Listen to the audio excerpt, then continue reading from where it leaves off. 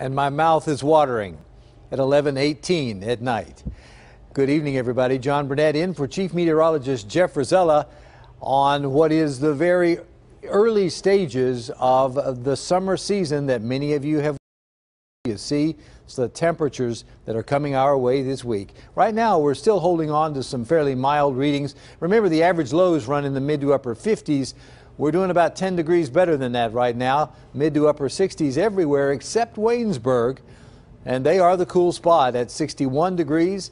Everybody else is better all the way up to and including Jefferson Hills at 68. The rest of us are somewhere in between. Highs and lows today were pretty impressive.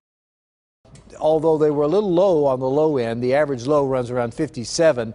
50 it was in Robinson, 49 in Sewickley, and 52 in Jefferson Hills at their elementary school, with highs today from the mid-70s up into the low 80s, 81 at the Sewickley Academy. Pittsburgh International not quite as warm on the high end, at least 78, but close.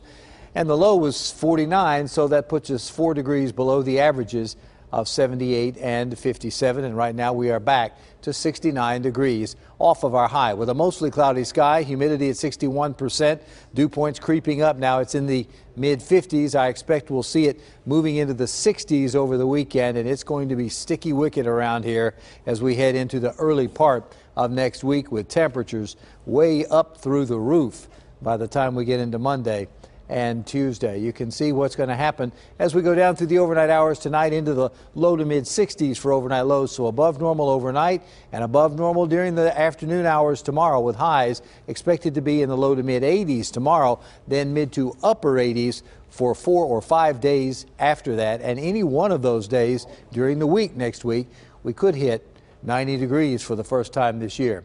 A few spotty showers out there right now, most of them up along the I-80 corridor, but you can see a few have moved down now into parts of Armstrong and western Westmoreland County. All of this activity is light, nothing heavy out there, nor is anything expected to be.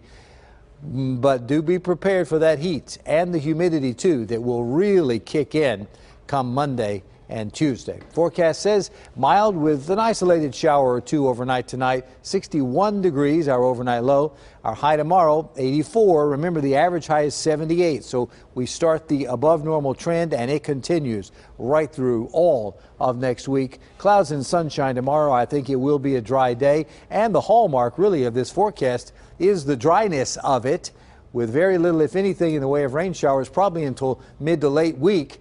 But look at those temperatures, with highs surging into the upper 80s, could hit 90 any one of these 3 or 4 days. And the humidity levels will creep up each day as well. Got news for you guys. Even though the summer solstice is not here yet, the summer season, or feels like summer, is upon us. Susan?